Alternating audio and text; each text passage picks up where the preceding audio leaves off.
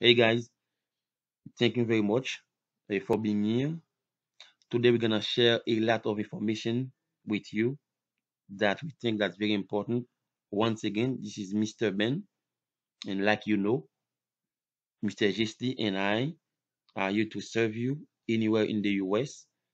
If you have any questions, feel free to contact us at 321-304-9913 or 321-217-8999. We can serve you anywhere in the US. Our goal is to try as immigrant like you to help you understand what's going on in the US. And then let's see exactly what's going on. Now, you see suspension and limitation on entry of immigrants and non-immigrants in the US. Look at that.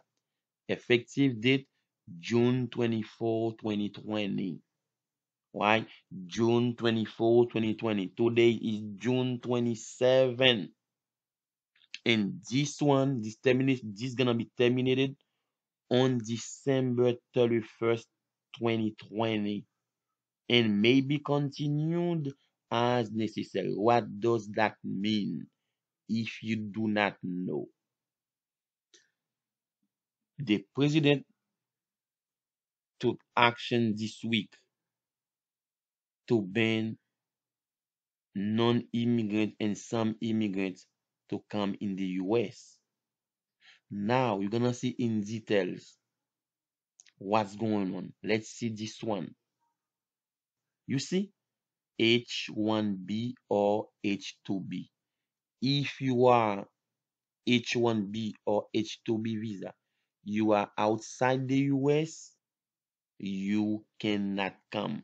If you J visa, L visa, due to the president decision, you cannot come right now. Look at this. This proclamation shall apply only to any alien who is outside the US from June 24. Any alien who does not have a non-immigrant visa that is valid on the effective, meaning if you did not have a visa already, right? After this decision, sorry, you cannot come back. You cannot come in. Sorry, you cannot come. Any alien who does not have an official travel document, that's very, very important. What do I mean? Or what does that mean? You, if you are a TPS holder for any reasons, anywhere you come from, if you do not have your green card yet, if I were you, even though you have an advance payroll, I encourage you to not travel outside the US. Meaning, when you're coming back, you might have issue to come back. That's the reason. If I were you, as long as you have your TPS or travel document, listen, do not travel outside the US. That might be a problem when you come back. That's not the good moment to go outside the US, even though you have your travel document handy. Now, this decision does not apply to everyone, but look at it. The limitation should not apply to any lawful permanent resident of the United States.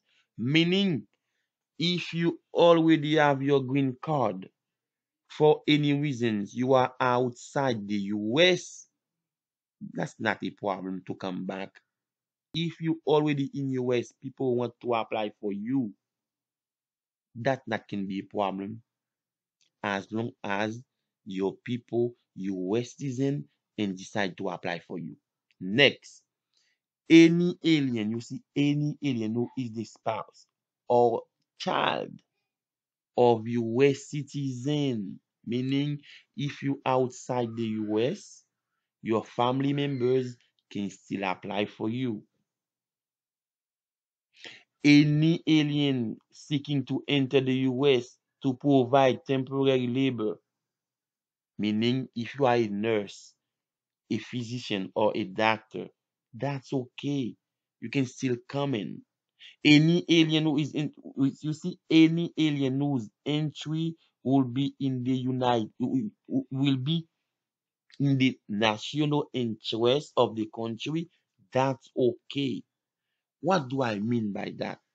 Do not let people fool you to tell you, hey, your visa, you cannot use your visa anymore because the president does this, or because the president does that. No, you are a professional. The country still needs you. You can still come in. All right. I just want to share this with you guys in order to have a better idea of what other people say. I don't know why they make everybody scared, but if you follow those, I strongly encourage you, go to the internet, do your own research, or subscribe to this channel. You're gonna get a lot of information.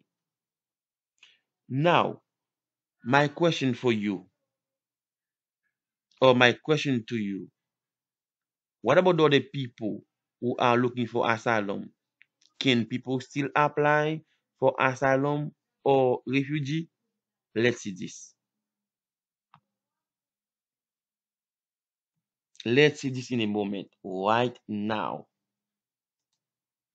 Can people still seek asylum? Is the answer nothing in this proclamation shall be, you see, construed to limit the ability of an individual to seek his what?